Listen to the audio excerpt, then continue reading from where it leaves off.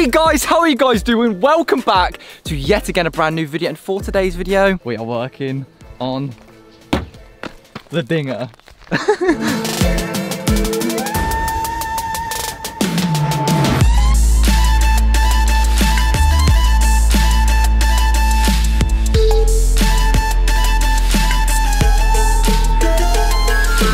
On the Citroen C1, the SCIROCCO, we've all got tinted windows on there just to give us that little bit more privacy. I hate people being able to sit behind you at a red light and see me. It's just a personal preference, you know what I mean? Plus on cars, we tint fucking everything. At some point, we're gonna tint these lights. At some point, we're gonna tint the bloody whole car. But pretty much for today's video, I am actually going to be trying to tint all of these windows myself. And I've tried tinting before, and honestly, I can honestly say I rage quit in real life. It is hard, but without further ado, let's actually hop in the car, get home so we can start, baby.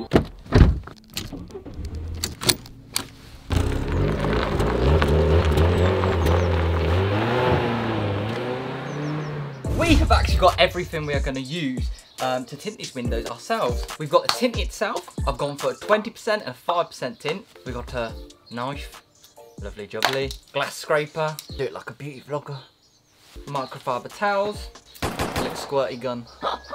Oh, and last but not least, this is important, a heat gun. Boom.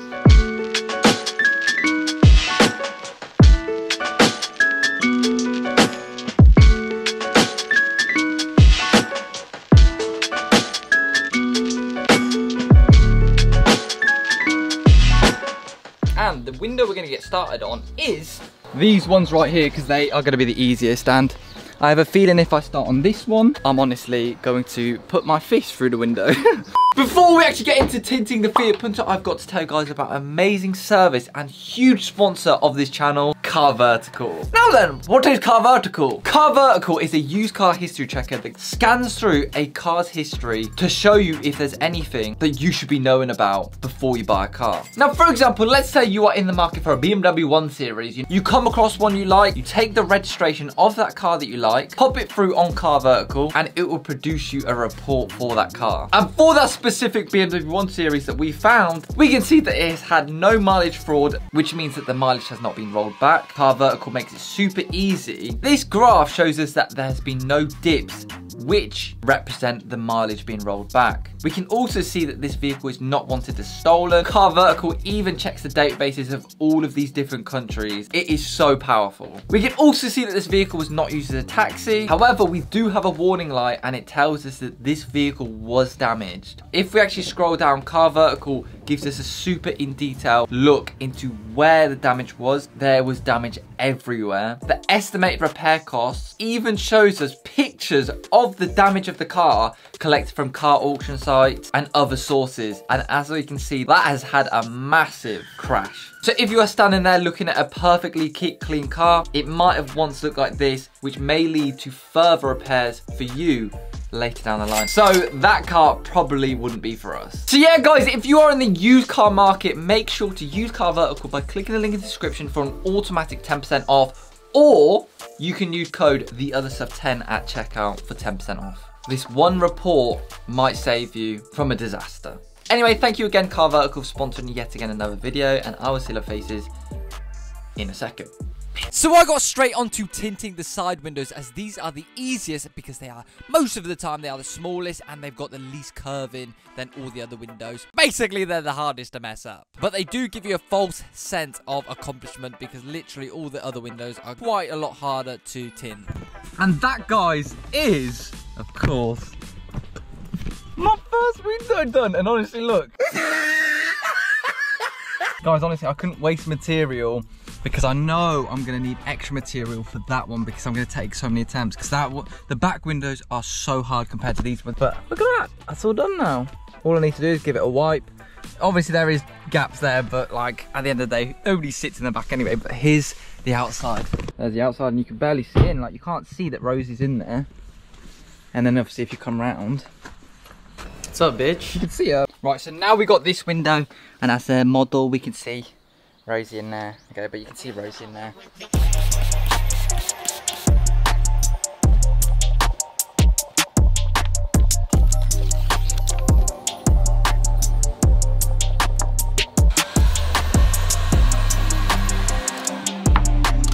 Right, so the back windows are actually all complete, and look at that, you can't see in there pretty much at all, literally. Can't believe it looks sick. Here's a normal window, and here's the limiting. Literally, I cannot see in there. Bossed it, boy. There's the inside of the tint. You can still see out nicely. Obviously, a little light gap here. Other than that, good job. Now Rosie's got a little bit of privacy. I left her inside because, like, obviously I got film, and she's been crying ever since to come out. Literally, she came in the car and just sat down. She's a car dog, honestly. This is where it gets serious now, because we're moving on to the back window, which is obviously larger than the side windows, and it's a little bit more curved than the side windows. So it makes it hell to tint. You have to heat shrink it all. On the side ones, you don't really have to do it at all, pretty much. But on this one, we're gonna have to. Oh, it's just a pain, literally. But if it works, it's gonna look really good. And nobody's gonna be able to see me pick up my nose in traffic, so that's cool.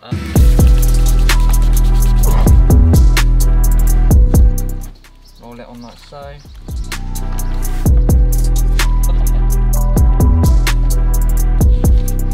Off the extra. So this next step is the reason why tinting is so hard. These are called, I think they're called fingers, and honestly, they're the worst thing in the bloody world, because if you, I don't know what, if you do something wrong, basically you cause a crease. Kinda like this. Oh, second big fucking crease. It's annoying because you get so far, and then it creases, and you're like, oh, fuck. So basically this thing right here is a fat crease, and like that is now. That will show completely on this window once it's on. So this is going straight in the bin. Second attempt, I was ready and I was motivated to get this on. Oh wait. Second attempt, we've got loads of creases up here.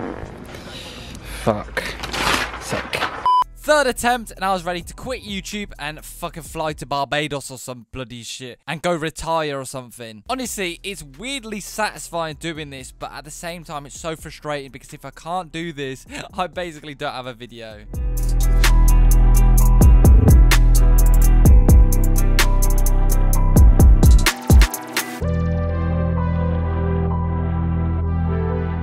Right then guys, so the tint has now been all complete, and for my, what, like 17th attempt at tinting, I actually don't think this is too bad. I've rage quit 3 times on this Fiat Punto, genuinely. I think I've got a video clip of me slamming something on the floor. I was pissed off. Let's take a look. Come on, let's go. There you go. Not too bad. You got a little light gap up here. You got a little bit of crease, like air bubble kind of things up there. You got a little bit, you know what I mean? Just teeny little ones. That's it. Chloe even said that they're tiny ones. I'll show.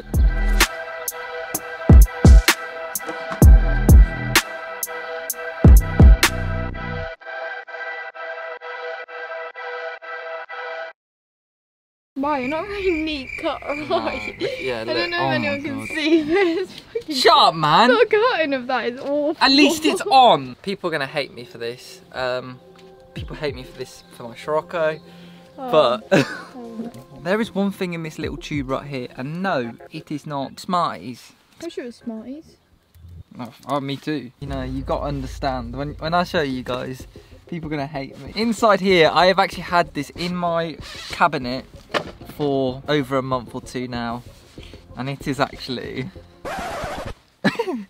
can people see the Rice the Boy sticker that most people hate on the Scirocco? But it makes my cars unique. It has the massive fuck off sticker that says my, you know, lanyard kind of stuff. It's branding, mate. It's free promotion. We're going Cornwall literally next week. On the drive down to Cornwall, which is like 6 hours or something.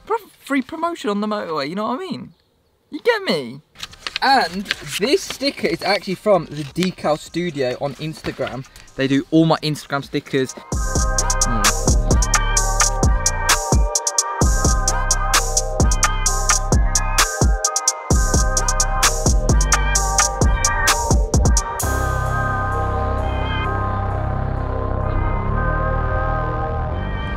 But yeah guys, we've got the fronts to do now, and I actually do not know if I'm going to be able to do these 100%. I'm going to have to take off these wind deflectors, take off the door panel potentially. We got lots of meters of tint, however, I don't know how well it's going to go. If I can do this though, you guys got a, I don't know, give me an emoji, a cookie emoji in the comments. Last look at the windows.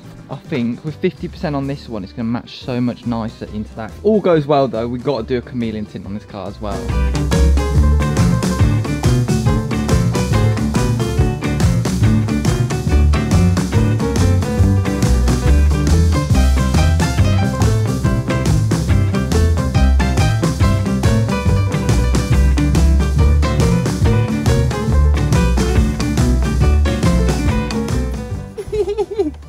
Guys, we actually did the tint.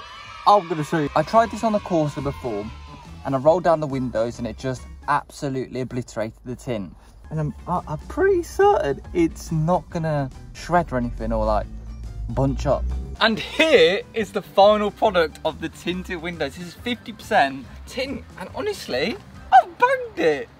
Let me show you up close. So, look, you've got no fingers whatsoever down here, I believe. No bubbles. You've only got 2 here, and I can't get rid of them. This is my first side window tinted, and it wasn't even that hard, to be honest. This is where I literally tried to put the window down, and literally the window falls off. But look, hold on.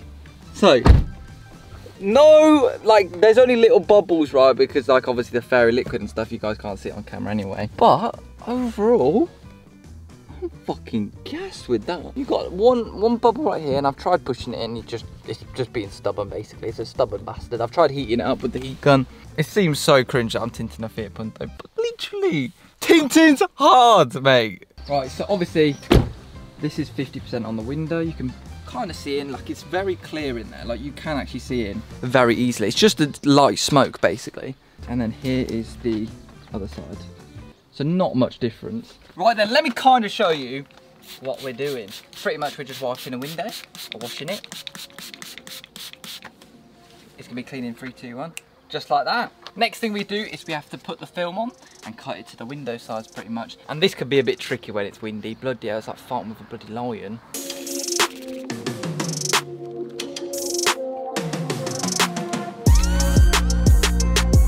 Right then, so the next thing we have to do is actually heat shrink it. And basically what this does, it heats the plastic to mold around the window, you know what I mean? So I believe for the front window, you only have to heat shrink the bottom.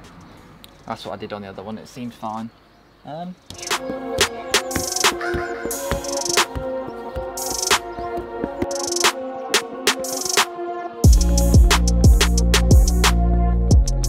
We've actually got these little fingers that appear. I don't know if you guys can see.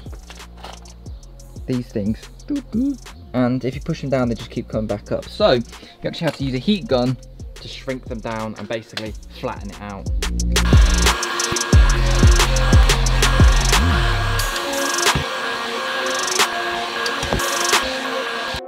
Jumping ahead a few steps, basically I've now transferred the film to the inside of the window and tucked everything into the sides of the window, as well as the sills at the bottom, so that it doesn't lift once the window goes down and up. And hopefully this is where I squeegee everything down, all the bubbles out, and hopefully don't mess it up.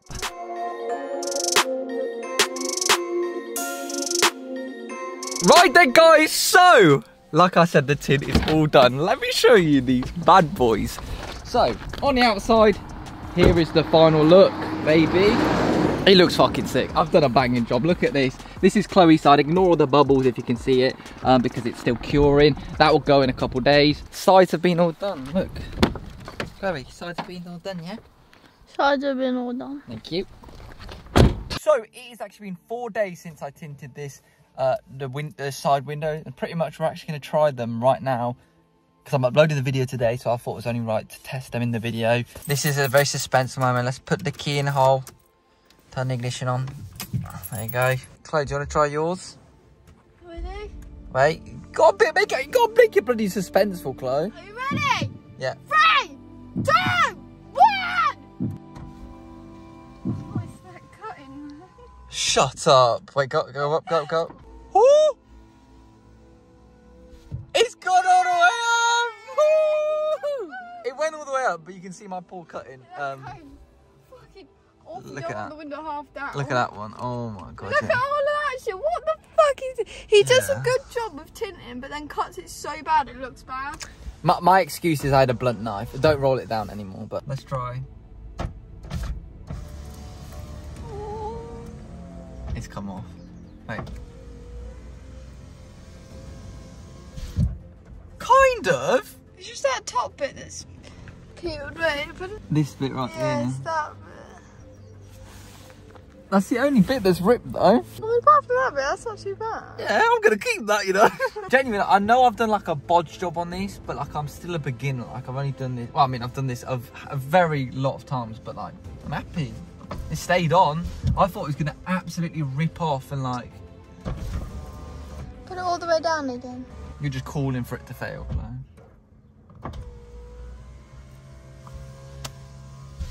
Yay!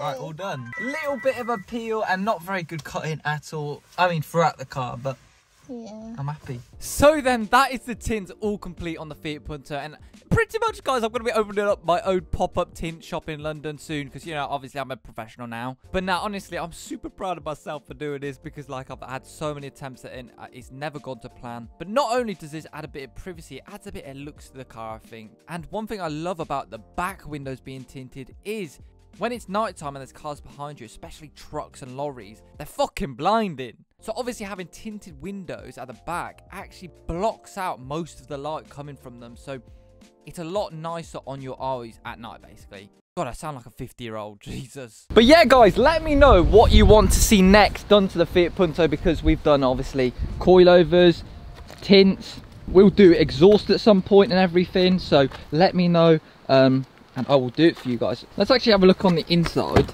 at the finish, because right, the back, it's not great. I mean, you can see loads of light gaps. It looks like 5-year-olds cut it.